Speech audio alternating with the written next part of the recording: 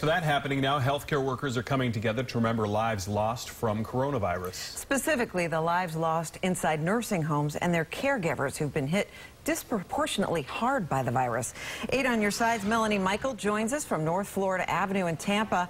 This is a flower drop vigil, Mel? It is. Good afternoon to you both, Stacey and Josh. I want to show you what's happening here at the Federal Courthouse in downtown Tampa. Take a look. These are healthcare workers who have gathered here today, and these are the flowers that they have placed in front of the Federal Courthouse to memorialize the more than 3,000 deaths here in the state of Florida. And joining me now is Coy Jones. She is the political coordinator for this group. This is the largest healthcare workers union, and they have joined together today with some of their members to really drive the point home with these flowers. Coy, tell me this. We were talking about the union's concern for lack of PPE. How dire is it right now?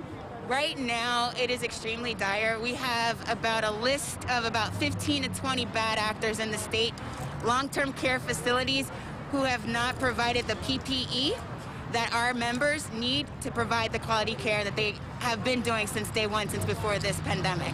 You were talking about having to reuse masks and reuse gowns for your healthcare workers, and some of their lives, you say, are represented among these flowers. Right, that's right. So what we're finding is in a lot of our facilities, we're finding that members are not acquiring the PPE. Some of us are having to wear masks for days on end. Some of us are not getting the protective gowns to go in and out of COVID-positive rooms.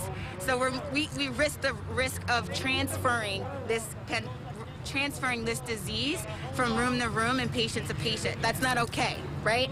Not only are we impacting ourselves and putting ourselves at risk, we're putting our residents and facilities at risk as well.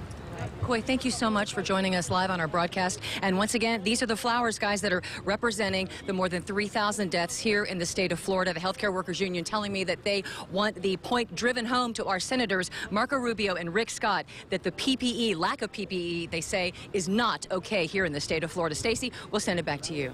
All right, Mel, thank you very much.